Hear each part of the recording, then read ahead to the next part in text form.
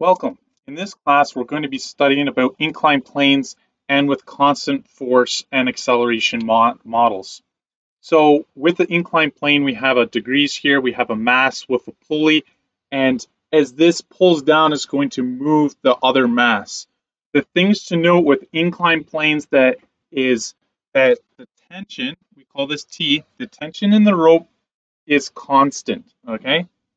So that means if the tension is constant, therefore the acceleration is going to be constant too. If this moves down the distance, this will move at the same speed, at the same rate. Okay, so this notes that the tensions are equal, and then the accelerations will be equal. This is to help you when you're solving for these kind of things. So this object is already accelerating, and the question says determine the acceleration of the system. And we're given two masses. We're also given mu, so there's some friction. Again, the success criteria, make sure that you need to draw your diagram. You need to have FBD. From your FBD, you get your equations, you sub, you solve, and then you have sentence. Okay, so that's what we're going to be doing in this class, is solving for the acceleration for this. The very first thing that you're going to do, step one, you have your FBDs. So my FBDs in this case, I'm going to label this. This is going to be M1. This is going to be M2. We're also going to show the direction. This is going to be positive. Down is going to be negative. And to make it simpler, this is going to be negative, and then down is going to be positive. Because we can think of this as one system, because if this is positive and this is negative tension, they're actually going to cancel each other out. So we're actually not worried about the tension in the string because it's going to be constant, they're equal, and we can use that to find that. So if I were to show that for mass 1, the FBD diagram would look something like this. Also note that there is gravity, so the force of gravity is going to be pulling this down. So I'm going to be having my box, but the force of gravity pulls straight down. We need to find the force of gravity in the y direction and the force of gravity in the x direction. And recall that the force of gravity in the y direction is the force of gravity cosine theta, and the x direction is force of gravity sine theta. Because you're going to use that to determine your frictional force pulling down. So what we can do for mass 1, we're actually, the forces acting on it are force of friction, pulling it down. We also have another force. We have the force of gravity in the x direction. Also, it's stopping the box from going up. It's going to be some resistance. And then we have a force to the right, and that's tension. Tension is your force applied. For the second mass, we're going to be having negative tension, and then this is the force of gravity. And we have different masses, so this is actually the second mass, so I'm going to put M2. So to determine the equation in the x direction, F net is going to be force of gravity in the x direction. This is going to be negative minus the force of friction plus tension. The F net in this one is going to be equal to the force of gravity of mass 2 minus the tension. And these tensions are the same. We can expand our equation a little bit more.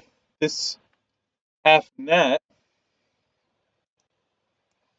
since these two tensions are actually going to kill, we can actually combine this system into one one diagram where this is the total M1, M2. So a combined model will just be the force of friction, force of gravity of mass 1 in the x direction, and then we have just the force of gravity of mass 2. Because the tensions are actually going to kill when you substitute them, it just makes your equation a little bit easier.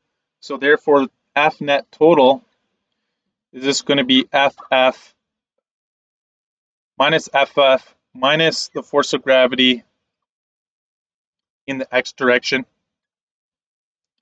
plus the force of gravity of M2 that's pulling it. So this is actually becomes our equation. The total system of this would be M2, M1 acceleration.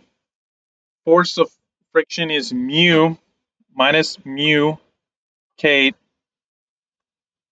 times the normal force. The normal force is, okay,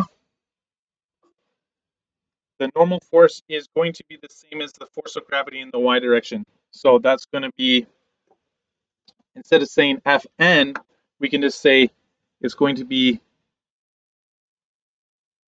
the force of gravity in the y direction minus the force of gravity in the x direction plus the force of gravity of this guy of mass 2.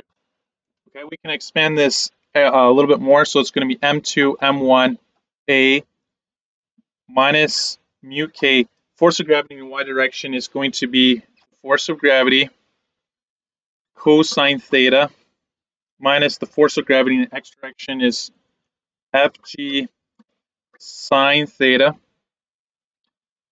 And then we have the force of gravity of that. It's going to be the force of gravity on mass 2.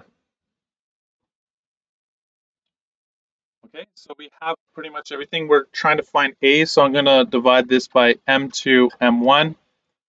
Divide all this by M2, M1.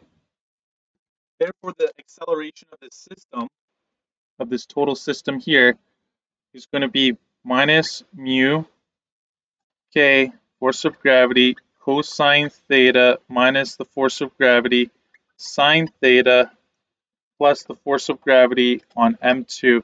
These are force gravities on M1. Okay, this is M1. And then divide by the total mass is M2 times M1. All you have to do now is substitute all the values in. We know our mu is 0.2.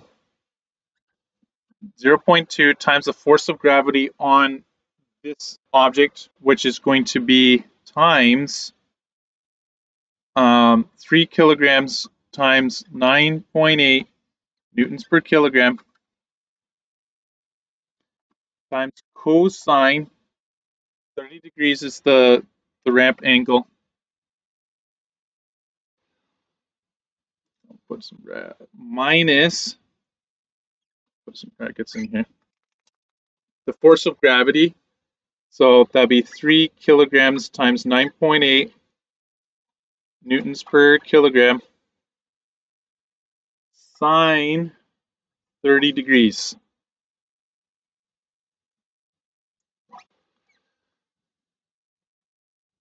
Then you're going to plus force of gravity of M2, so that's 3 kilograms times 9.8 newtons per kilogram.